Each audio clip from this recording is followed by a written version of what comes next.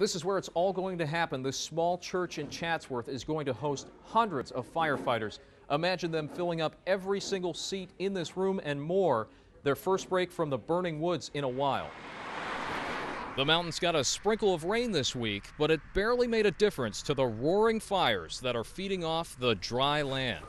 That means firefighters won't be getting a break anytime soon, not even to visit their families for Thanksgiving. Never heard of an event put together on the fly that's going to be as large as this one. The Beardens are getting ready for their own dinner. Got it right there. But they spent the week helping to organize something much bigger. I don't think we've ever had anything like this. We're the organizing crew.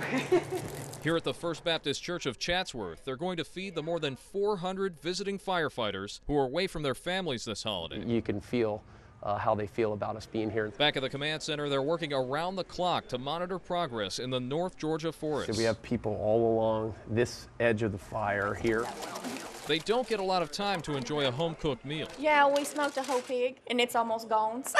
Meanwhile, another church is also helping out with meals for emergency workers who are here from out of town. Well, the guys that just left, they were from Southern California, and I'm sure there's plenty of others from other places, too. Others, that's what it's all about. It's just letting them know, we're appreciated. We see a lot of hospitality on the West Coast, but nothing like this. Hi, thank you so much. For these guys to feel like they're helping someone. Here's another sweet potato casserole. And that the people that they're helping are thankful.